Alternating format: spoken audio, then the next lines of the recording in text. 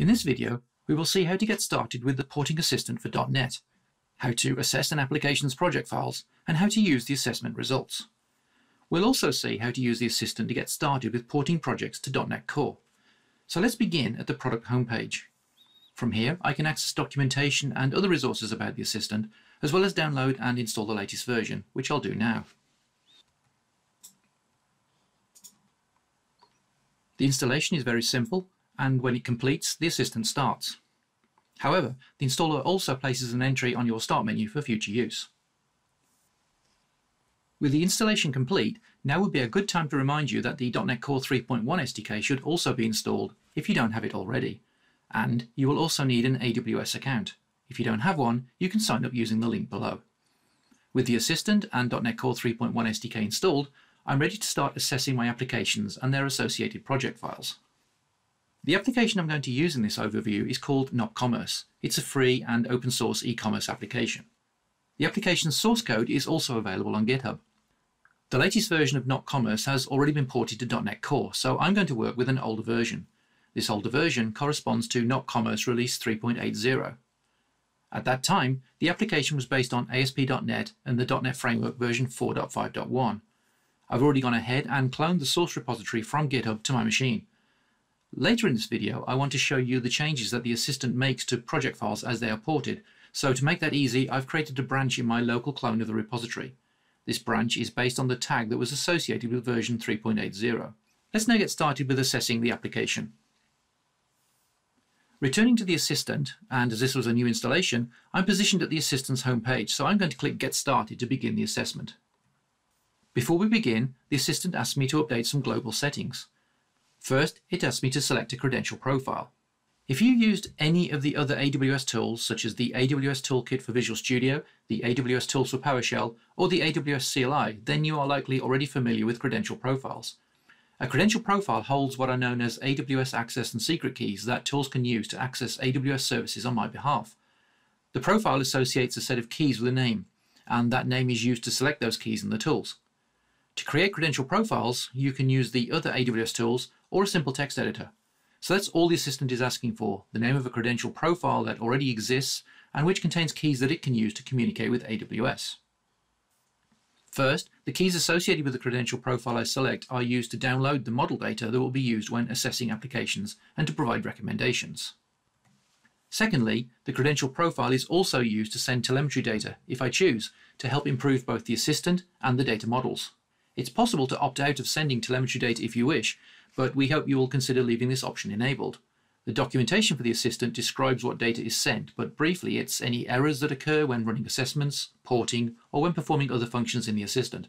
The names and versions of public Nuget packages that are assessed.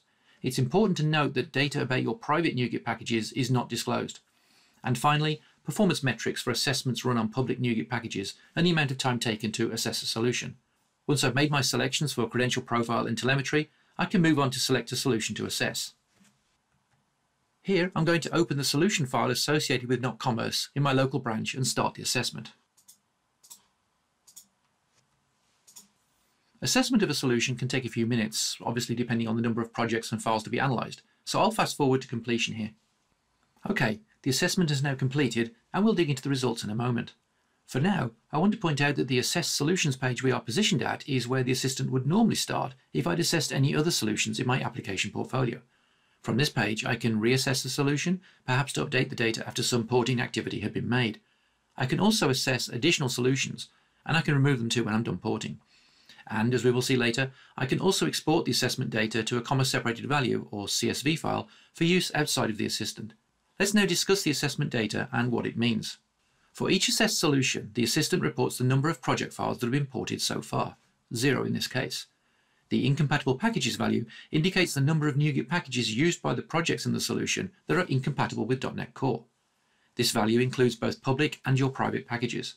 The incompatible Nuget packages are not, however, the only concern, so the Assistant also reports the number of API calls made by the application that are also incompatible with .NET Core. This all brings us to the Portability Score. The Portability Score is an indication of how portable, overall, the application is. We'll also see shortly that each assessed project has its own score. Porting a project to .NET Core consists of converting the project file, updating Nuget packages, and resolving incompatible APIs. Incompatible API usage must be resolved manually using your preferred IDE or source code editor. Portability scores are computed as the number of compatible APIs divided by the number of incompatible APIs and expressed as a percentage. The higher the score, the less effort will be required to complete the port in an editor. Basically, the portability score can help me decide where to start porting if I have multiple solutions to port. And within each solution, I can use the per project score along with additional data from the assessment to help me decide which projects within the solution to focus on first. Let's now dig a little deeper into the solution assessment by clicking on the solution name. The solutions assessment page again shows me the overall results, including the score, but adds additional tabs giving further insight into the assessment data. Let's take each tab in turn, starting with the Projects tab. The Projects tab lists all the projects in the solution. For each project, I can see the framework version that it targets and how many other projects in the solution that the project references. Although this is useful to know, there's another even more useful metric for any given project, and that is how many other projects it itself is referenced by, and I'll look at how I can determine that in a moment. Earlier, when I looked at the overall solution assessment, I discussed the results for incompatible packages, APIs, and score. Here we see the same assessment properties, but scoped to each project, so I can get a feel of how a project contributes to the overall solution results.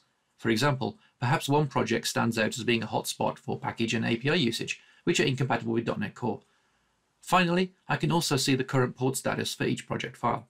This is helpful for large applications constructed from lots of projects, where the porting activity might take place over a period of time. Moving on to the Project References tab, here I can see a graphical version of the references between projects, part of which was shown in the Reference Projects column on the Projects tab. From this view, it's easy to see where the reference hotspots exist. To help with the visualization, clicking on a project highlights the references. This view is particularly helpful when deciding where to start with porting projects, so that I get the so-called most bang for my buck early in the process. What I'm looking for are the projects that are depended on the most, and those are the projects I should consider porting first. To put it another way, when using the Project References view, I'm looking for projects where there are more inbound arrows than outbound. Let me give you an example. Selecting the Nuget.web project, I can see that it references 4 other projects and is referenced by 1, the inbound arrow. In contrast, look at the inbound references for the Nuget.data project. 10 other projects have a dependency on this project. The Nuget.data project is therefore one that I'd potentially target early when I start porting. The graph shows me there are other projects that give me even bigger benefits should I choose to start with them. For example, look at the inbound references for Nuget.core and similarly Nuget.services and Nuget.web.framework. Using the Project References view, I've immediately identified 4 projects which, if I start porting them first, will accomplish most of the work around internal dependencies and get me off to a good start in terms of progress. Let's move on to the Nuget packages consumed by the projects that make up the application, which we can view on the Nuget Packages tab. Here we can see at a glance which packages are immediately compatible with .NET Core, the version currently being referenced, and whether a suggested replacement upgrade is available. The Source Files column tells me how many source files in the application make a reference to the namespaces in the package, and APIs tells me how many APIs are used. For packages that are compatible and have a suggested replacement upgrade, I might, however, decide to not accept the upgrade suggestion. For example, newer versions of packages might increase the number of incompatible APIs that I need to update in my source code. This means I might be better off using an older, yet still compatible version. We'll see where the assistant can help me determine this trade-off decision later, as I start to port a project. To finish up our look at the tabs, APIs shows me all the API calls made by the application, and again their compatibility status and how many references there are to each API. The final tab, Source Files, lists every source file in the application with an indication of how many API calls made within the file are incompatible. Notice also the portability score.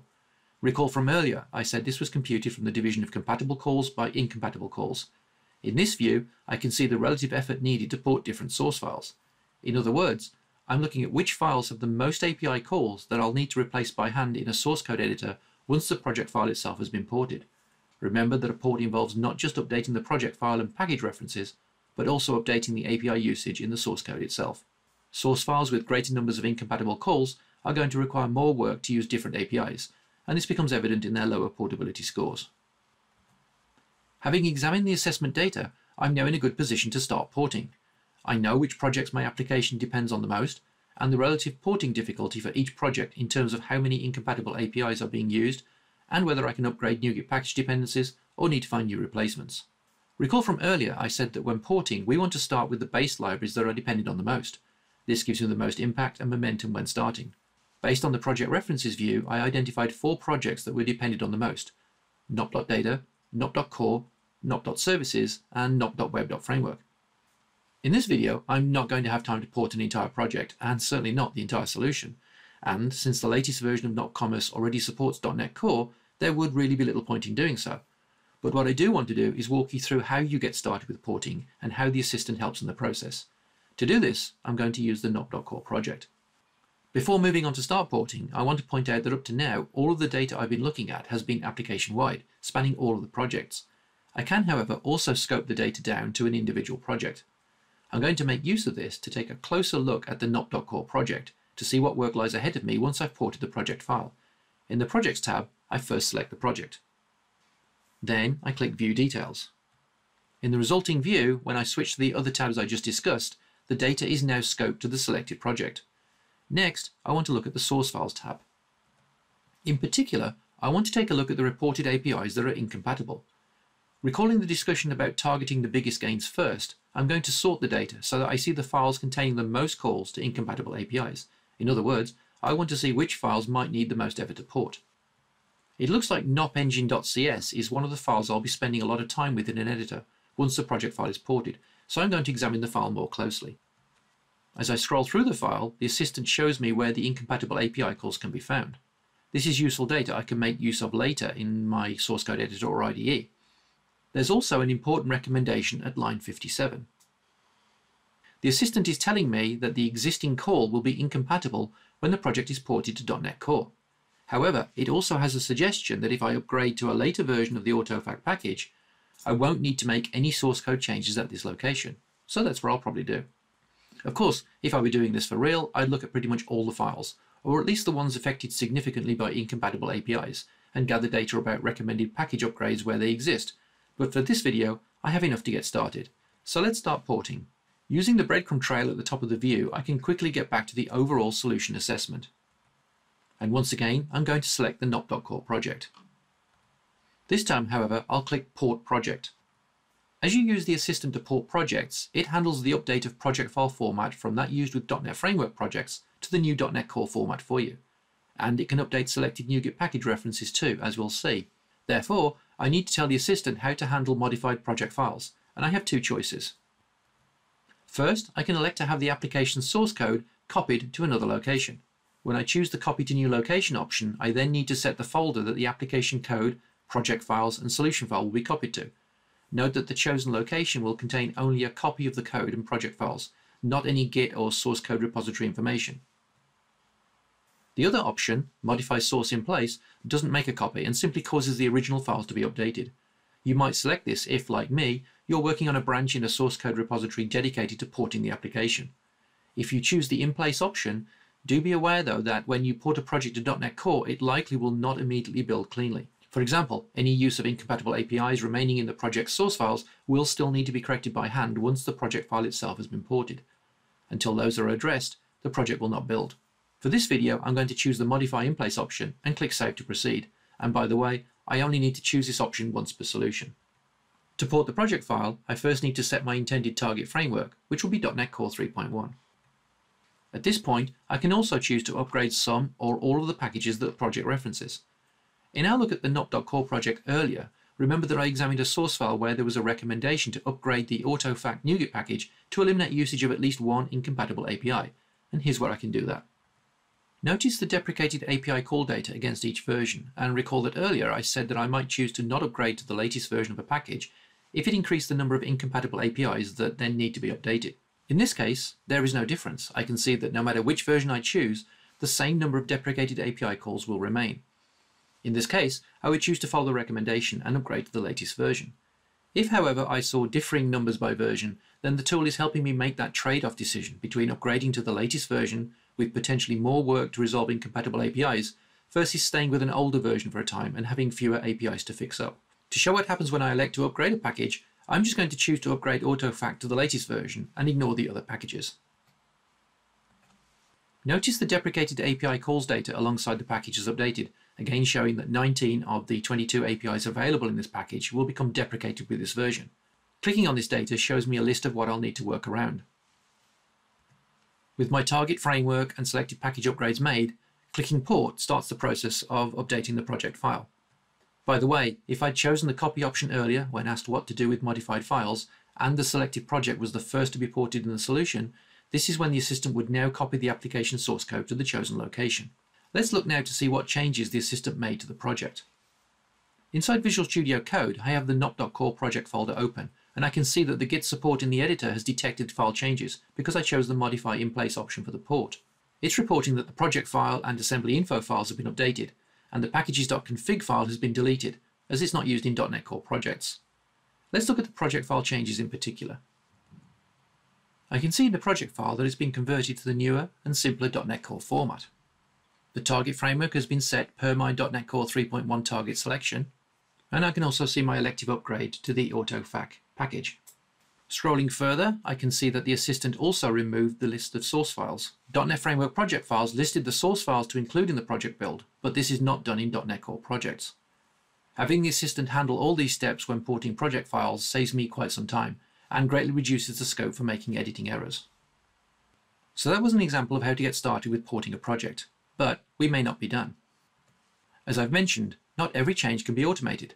From the overview for the project, we can see that the port status indicates the project file has been ported, and we know from earlier that by upgrading the AutoFac package, following the suggested recommendation, the new version took care of some incompatible APIs, but notice that some API incompatibilities remain. It's at this point I need to jump into my IDE or source code editor of choice and fix the API usage. As I showed earlier, I can use the assistant's source files view to help me locate precisely where I need to make further changes, or of course I could simply rely on build errors. Once the incompatible API usage has been addressed, that would complete the entire porting process for that project. I'd then start on the next project, again using the assessment data to help determine the next best place to start. This process continues until the whole collection of projects in the solution has been ported. For those who want to analyze the assessment data further, outside of the assistant, it's also possible to export the data as a collection of comma-separated value, or CSV files. To do this, I simply click the Export Assessment Report button and select the folder in which the data will be placed. The assistant exports the files into a zip file, which I'll need to give a name. When you open the resulting zip file, you'll see 4 files corresponding to APIs, Nuget Packages, projects, and source files. Let's take a quick look at one of the files. Here we can see the assessment data related to the Nuget packages that are being used. So that's how I can export assessment data and do additional analysis of my own outside of the assistant. Finally, earlier in this video, I talked about telemetry collection and how the assistant makes use of contributed data to further refine how comprehensive and accurate the suggested replacements are over time. The models powering the assistant are the result of analyzing hundreds of thousands of unique packages with millions of package versions, and if you're interested in the models, you can find them here on GitHub. As I mentioned, we very much hope that you'll consider helping improve accuracy and completeness of the results by contributing your data. In this video, we've seen how to download and install the assistant, how to assess an application starting from its solution file, and how to make use of the assessment data when porting the projects in a solution. We also saw how to get started with porting projects, relying on the assistant to automatically update the project file format and references, and how to discover what incompatible APIs need to be addressed in my application, using your preferred source code editor or IDE to complete the process and make the application compatible with .NET Core.